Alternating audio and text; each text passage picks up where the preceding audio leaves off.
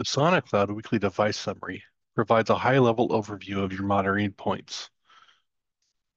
To view this report, go to your Reports module and select Weekly Device Summary. Under Weekly Device Summary, select the last day of the time interval you wish to look. The time interval can be selected between weekly, daily, or monthly, though weekly is most common. Once you select the last day of the time interval, select the points you wish to include in the report. You can scroll through the drop-down to find the points, or in the search field, you can type in the name of the points you wish to include in the report.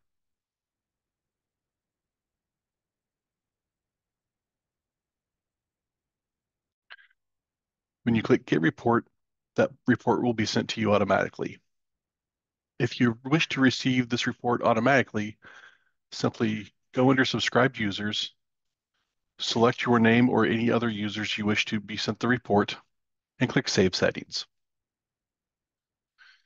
When you receive the report will include the date range for the report, who ran the report, when it was requested,